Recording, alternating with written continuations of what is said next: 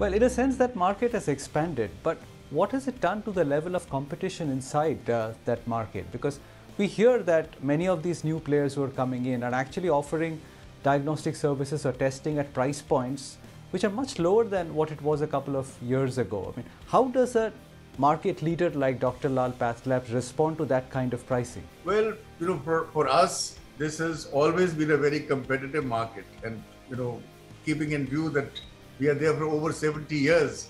So we have seen competition when there was practically nil competition.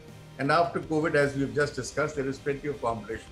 And all those labs, who are trying to do COVID testing would like to do now also non-COVID testing.